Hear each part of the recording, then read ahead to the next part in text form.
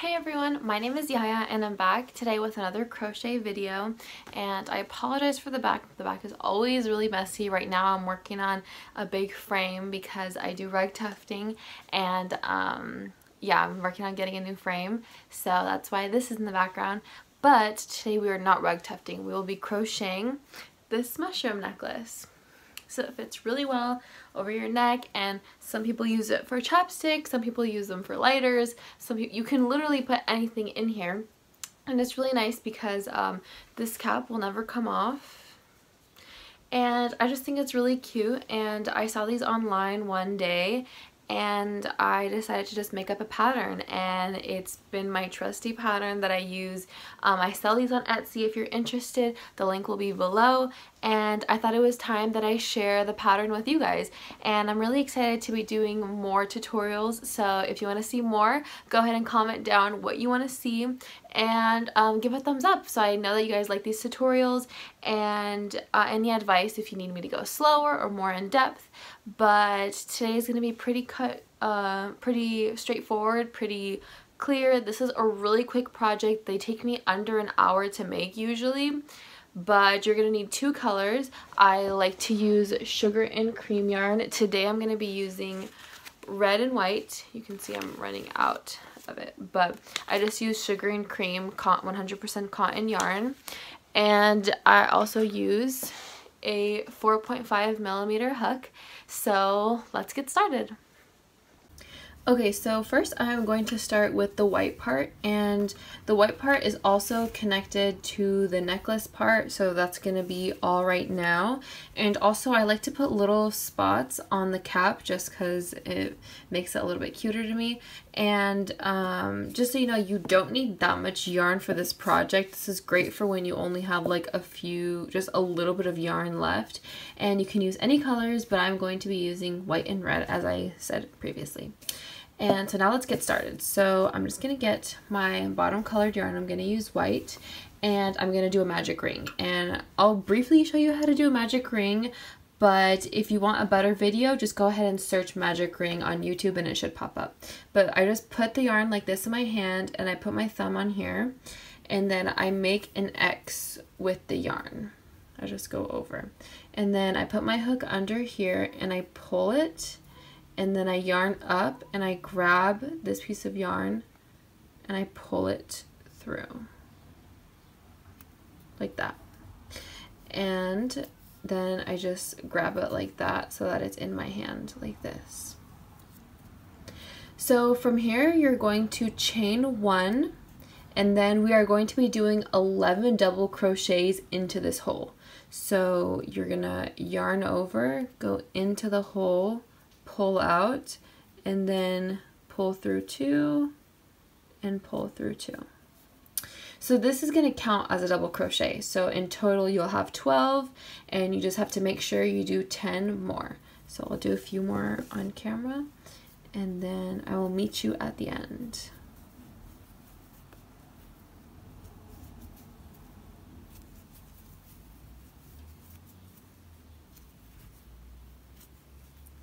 Okay, so now I have 4, so I'm going to be doing 8 more double crochets, and then I will meet you at the end. Okay, so now I finished 11 double crochets, and you can just count them by counting these. So 1, 2, 3, 4, 5, 8, 9, 10, 11, 12. So yeah, so we have 12 total, including the first chain 2. And then you'll see this loose string, and you're just going to want to pull that as tight as you can. You just pull it as tight as possible, and that shouldn't come off, but we'll put that away in a second. So then I'm going to put my hook back in here, and if you look really closely here, you'll see that there's 2 chains, and I'll just go into the top one, which is like the original chain 1 that we did, and it doesn't have to be very clean. You just have to go in it and then pull the yarn through both, and then that is secure.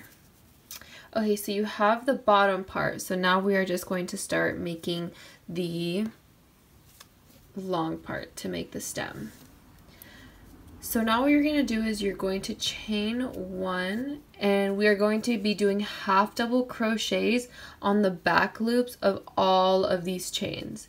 So we're going to yarn over, and you'll see right here that you're going to put your hook in, pull it out, and then you will pull through all 3 loops. And you're going to do that all the way around. So you should be doing this 11 times total. So you're going to yarn over, and you'll see that there's 2 strands here, and you're going to only go to the back strand. And then yarn over. And then there's 2. You're just going to go in there, pull through, and yarn over. So I will meet you back here and show you how to connect it. Okay, so there should be 11 chains all the way around, and you can count that through the top. So 1, 2, 3, 4, 5, 6, 7, 8, 9, 10, 11. That one's 11. And so now we're just going to join. And so you'll do that by, if you look here at the top, our first chain, not the chain here, but our first half double crochet, you're going to go through both loops, pull through, and tug. So yeah. Okay, so that is 1, and you're going to have to do 6 more of these, but I'll do the next one with you too, and then I will, yeah, so I'll do this next one with you again. So we're going to chain 1, and then you're going to be doing a half double crochet again all the way around, and we're going to be doing it in this first hole. So yarn over into that hole, and then pull through all 3, and we're just going to keep doing that all the way around.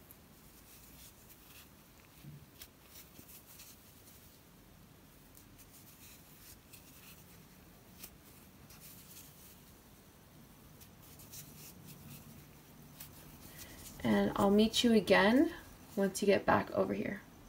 So now that I'm done, I'm going to join the same way I did before, and you'll see the first half double crochet right there. I'm going to put my hook in under both loops, pull through, and just like that.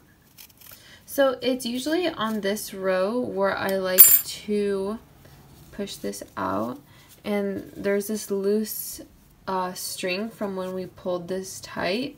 I just like to use my needle to just hide it so that it's secured, because I don't want it to unravel. So I'll just put it under a bunch of loops.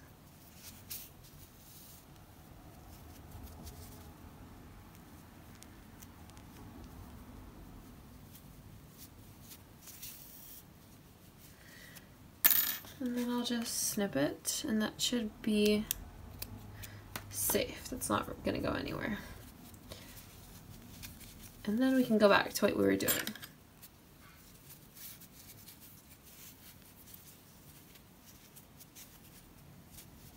Okay, so you have 2 rows already done, and in total here you're gonna want 7. So make sure that you do this 5 more times, and I will meet you at the top, but I'll just do it one more time. So I'm going to chain 1, yarn over into this first hole, half double crochet so it goes through all 3, and then you'll see the next hole. You're going under both loops, pulling through like that.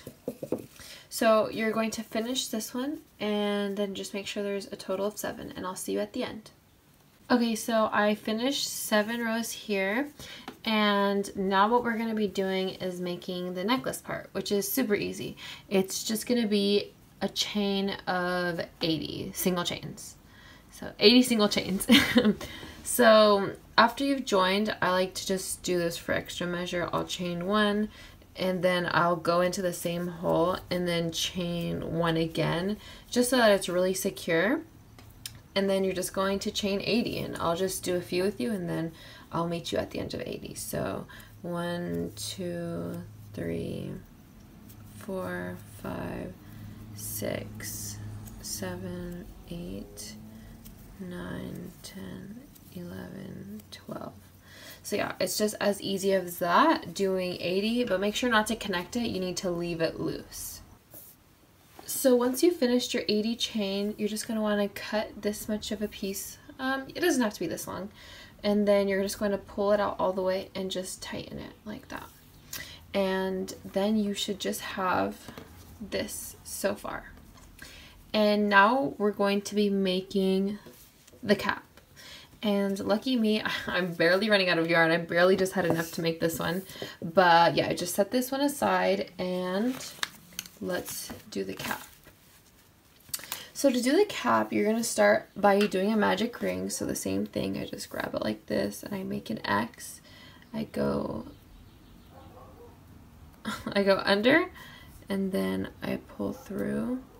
And then you're not going to do an extra chain this time. You're just going to straight do 6 half double crochets into this circle. So you're going to yarn over into the circle, pull through, and then pull through all 3 loops. So I'll do that again. You're going to yarn over into the magic ring. You're going to pull this through and then pull through. So you're going to do this 6 times. I'll just do that with you just because I have time. 3, 4, 5,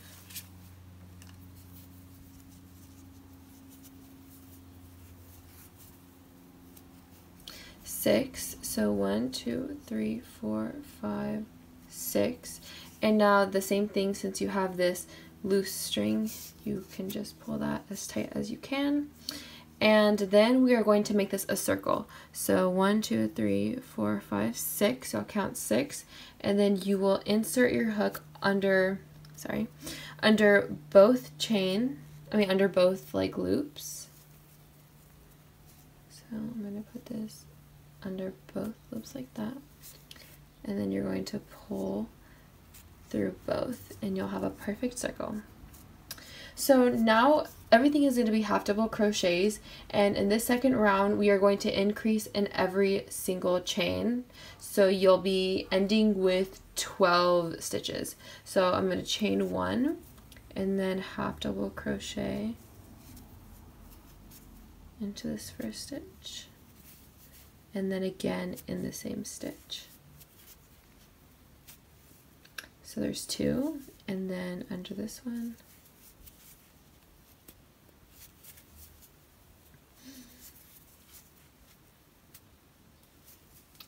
four,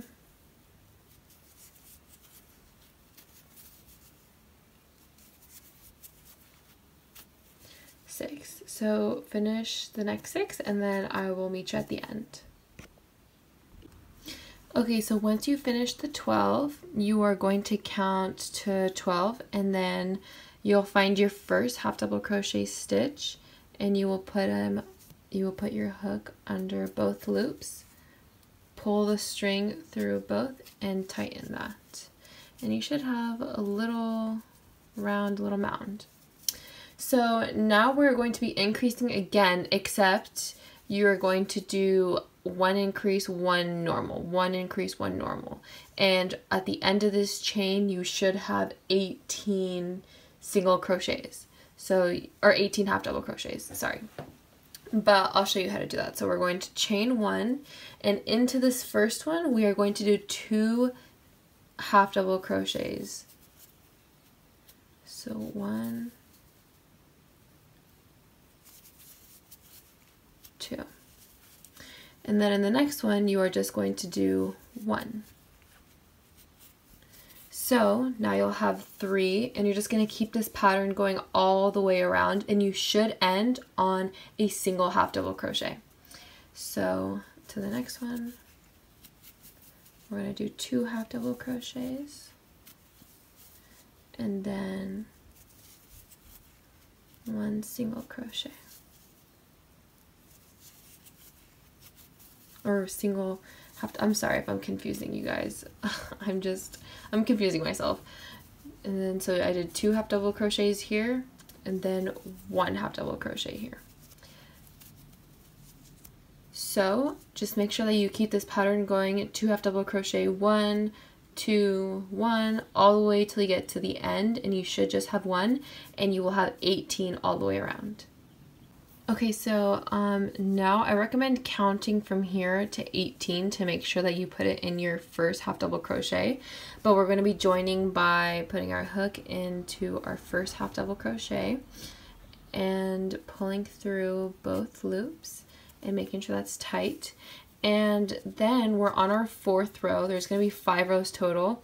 And now we're just going to be doing half double crochets all the way around normally. So this row you'll be ending in 18, and the next row you'll be ending with 18 as well. So you're going to single chain and half double crochet into this hole, and then half double crochet in the next one, and just half double crochet as you would normally. All the way around, and then that will be the end of the 4th row, and then we will only have 1 more row and we'll be done with the cap. Okay, so I finished the 4th row, so I'm not going to explain it too much, but you're just going to close this chain too.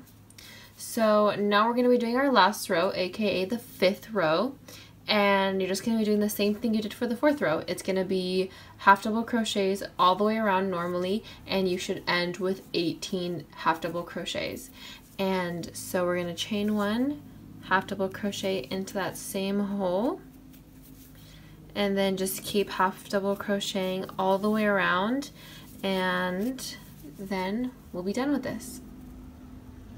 Okay, so I just finished the 5th row, so I'm going to do the same thing I've been doing, is joining it, and then I'm just going to chain 1, get my scissors and snip that, and then pull it through and tighten that.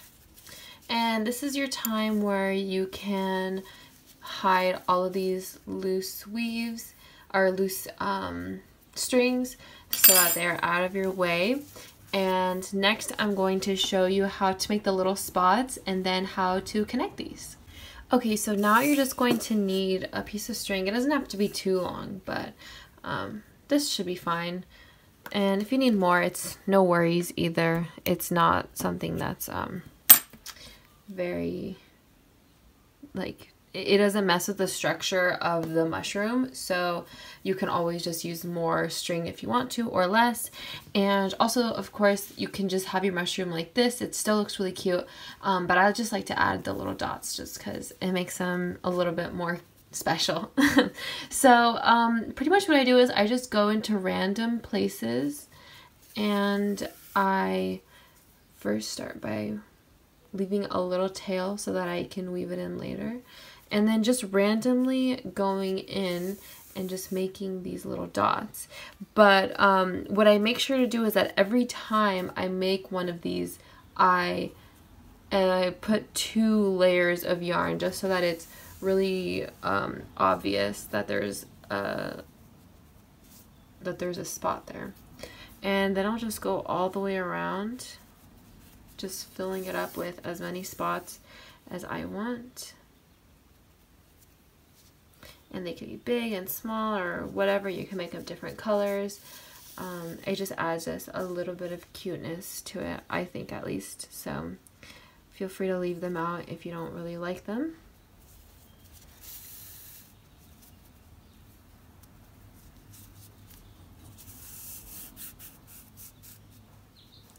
But yeah, this is just some pretty simple, almost embroidery.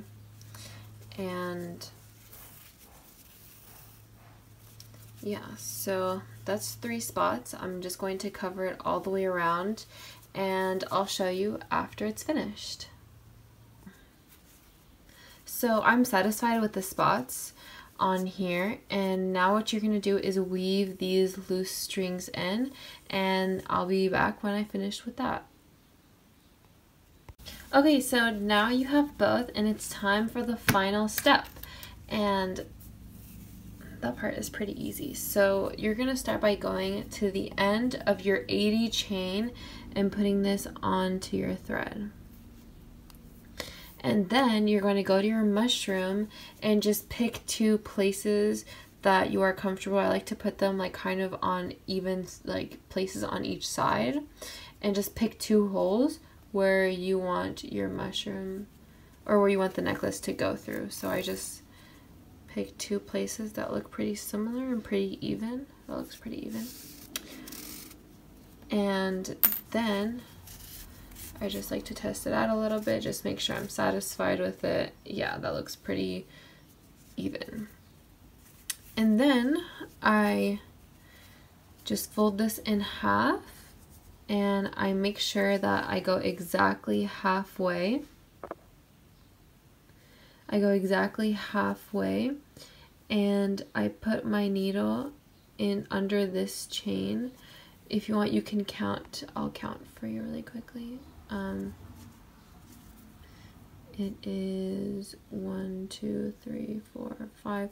So 1, 2, 3, 4, and then on the 5th chain I put my needle through. And I use usually both of these chains, and I'll just go through a bunch of times until I feel that it's safe enough. So then I'll go through the other chain, and then I'll put it through the 80th chain on the necklace. And I'll just kind of just keep doing that and making knots. And you're not going to be holding really heavy things with this, so you don't have to be too worried about it being super strong. But if you just do it a few times, it'll definitely be strong enough. And then I just kind of put it through random holes and figure out a place to put a knot. And I like to put the knots on the inside just so that you can't really see it. And so then I'll just pick some random chains that no one will ever see because it's inside of the stem. And I'll just make a tiny little knot here. And then I'll just weave that in.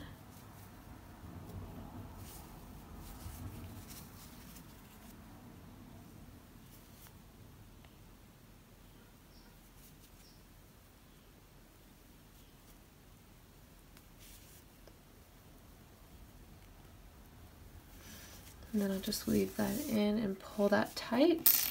And just make sure it's secure. Just make sure you can tug on it. But you won't ever really hold anything that's too heavy. And then I will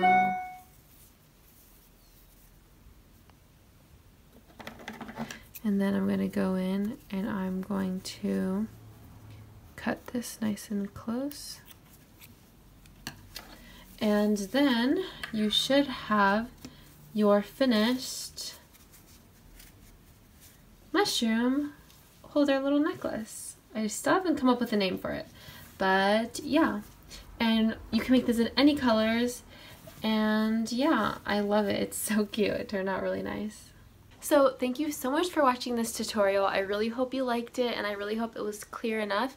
And I'm just gonna put this on just because I can. And if you make your own mushroom crochet mushroom necklace holder, if I say like a mushroom holder, it makes it sound like this is for holding mushrooms, but it's not. It's just shaped like a mushroom. So if you have a good name that I could call this, please comment it down below because I'm in dire need of that.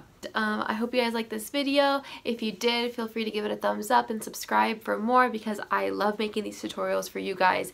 And I am a beginner, so if you have any advice for me, any questions, any suggestions about anything in the video, go ahead and comment those down below and I'll get to them as soon as I can. And thanks again to all of my new subscribers. I love having you guys here, and thank you for being awesome. And yeah, I hope you guys have a lovely day and take care.